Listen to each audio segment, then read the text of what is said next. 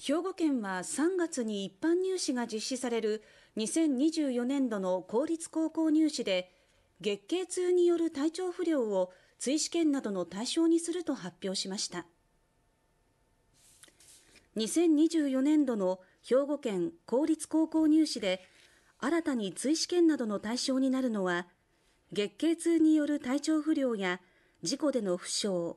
痴漢被害や自然災害の被災などです。県教委はこれまで追試験などの対象を新型コロナウイルスとインフルエンザの感染に限定していましたが、去年12月の文部科学省からの通知を受けて対応することとなりました。